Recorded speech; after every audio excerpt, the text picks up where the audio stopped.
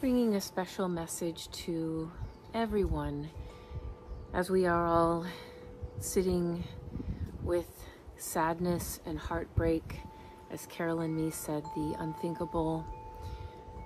I feel it's part of my dharma or my calling to hold space for us to feel sad and heartbroken and upset, and at the same time to provide a space where we can come together and call on the medicine, the antidote for the poison of hate and the poison of anger, and that is love.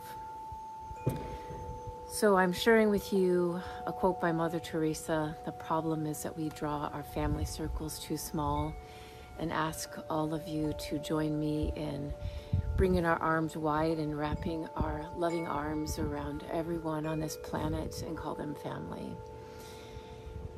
And to read again our Native American Hopi prophecy from 2020, we are the ones we've been waiting for.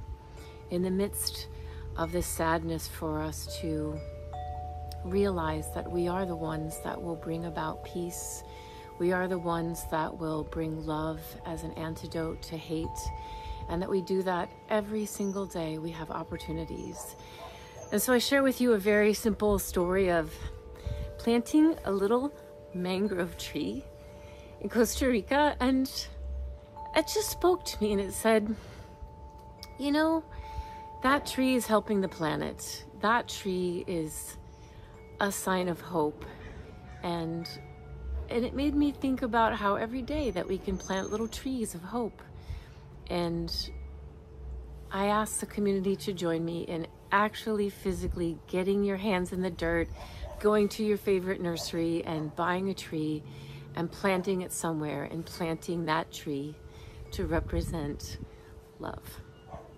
Our belief in love, our practices of love, our continued faith that love is bigger than hate. And hopefully the little tree might be somewhere near you where you can water it and look after it and check on it from time to time. And to use that as a practice, a symbolic practice of remaining true to your belief in the power of love and how it is a practice.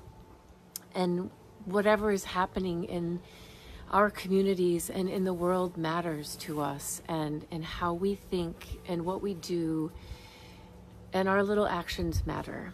And that a simple planting of a tree and a caring for a tree can be a messenger and something that reminds us of hope.